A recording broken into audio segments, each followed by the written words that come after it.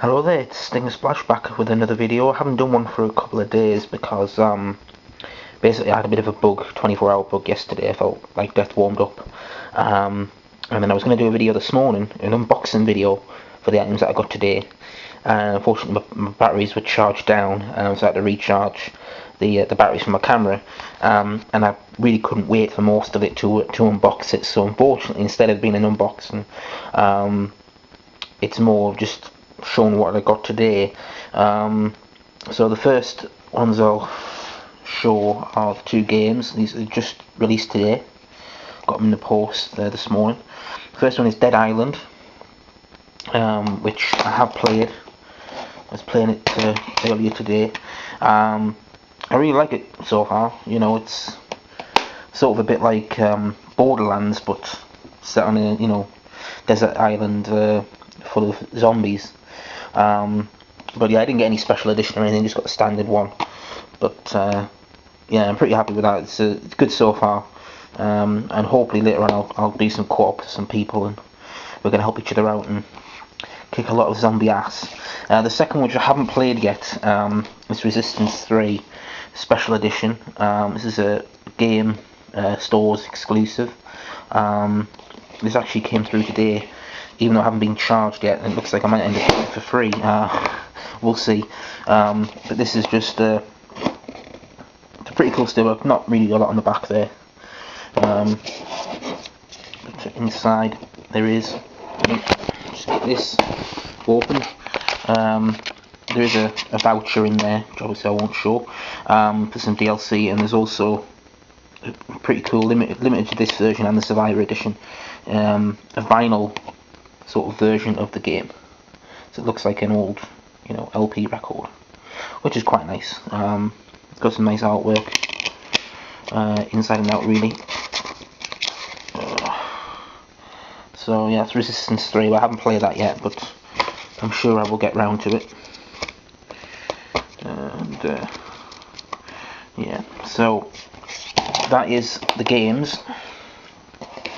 Now the Blu-rays. First up, I usually do separate videos for these, but I may as well do it all in one go. Why not? It's the Pirates of the Caribbean on Stranger Tides double play Steelbook. This is an HMV exclusive, and there's a rare Disney Steelbook. There's not that many around. I think the only other one is so far at the moment is Prince of Persia, but there will be Cars 2. That's going to be the first Disney Pixar Steelbook. So let's open this up, see what the artwork looks like inside. This is the only thing I didn't actually unseal, so I'll just set this down. Right. So good. Inside we have the Blu-ray and the usual plain DVD, which is fast play, I think, so that kids can play it. And there's the artwork inside. Still very standard, really.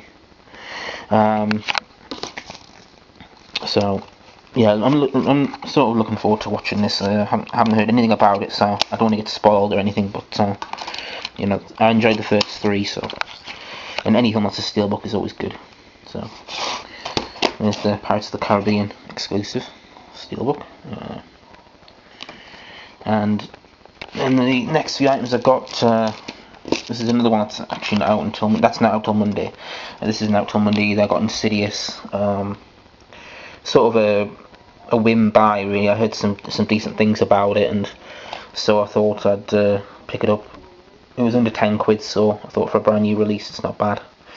The other one I got today, which isn't a brand new release, is Apocalypse Now.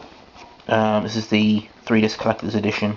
It has both versions of the movie plus the documentary Hearts of Darkness. I might do a video looking more into the things that are inside that. But the main thing for today is, and the thing I've been waiting for so long now, it's finally here today, and it is here early, so this is basically all I'm going to be doing all weekend now. I just got Dead Island and Resistance 3. They're probably not going to get a look in because here it is, Star Wars Complete Saga. Really happy when this came through today, because I didn't really want to be fancying waiting after the weekend for it. So let's have a look inside this. You see it's sort of pretty plain on the outside, but I do like the artwork, to be honest. I know some people complained about it, but I quite liked it. So I'll just take this out of the slipcase here. Inside the digi stack.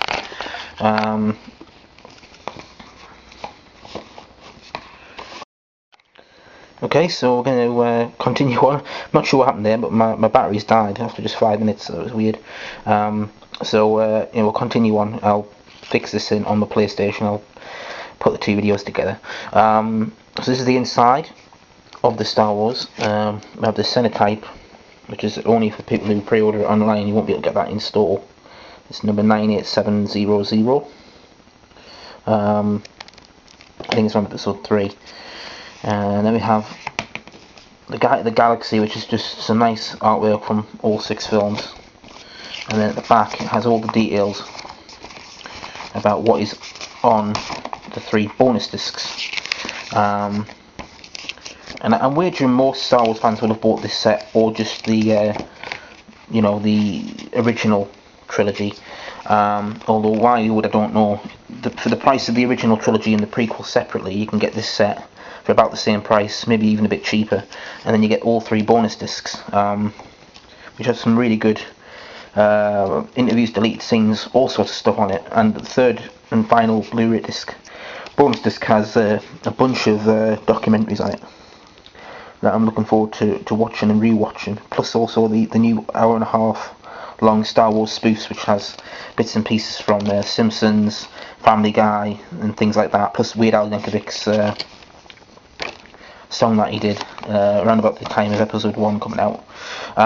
So yeah, there's plenty of extras there, so why anyone would want to get them separately, I don't know, and I can't see anybody really buying just the prequels. That one might sell pretty badly. So just a brief look at the discs. Episode 1, episode 2, episode 3, 4, 5 and 6. Yeah. And then we have the bonus discs, firstly for the prequels, then the originals, and then the documentaries on the last disc there. And I'm sure there's going to be plenty of cool Easter eggs that'll be found, and they'll be mentioned online, I'm sure. But yeah, really happy that this is finally out, and finally got it in my hands. And yeah, this is basically probably what I'm going to be spending most of the weekend watching. My plan is to try and watch 3 films a day, and then another day for the extras, but the extras might take a couple of days, to be perfectly honest. There's that many of them. Probably will, actually. So I'm going to start getting cracking now. I'm going to watch episode 1. You've got to start somewhere. I'm going to go through episode 1 all the way through to 6, and yeah, it's going to be interesting to see what it looks like in Blu-ray. So thanks again for watching this video. I wish I could have unboxed them, but things happen. So I'll do another video soon with some more stuff that I get through the post, whichever that will be. And I might do one about the Apocalypse Now a bit later on. So, well, thanks for watching, and I'll see you all again later.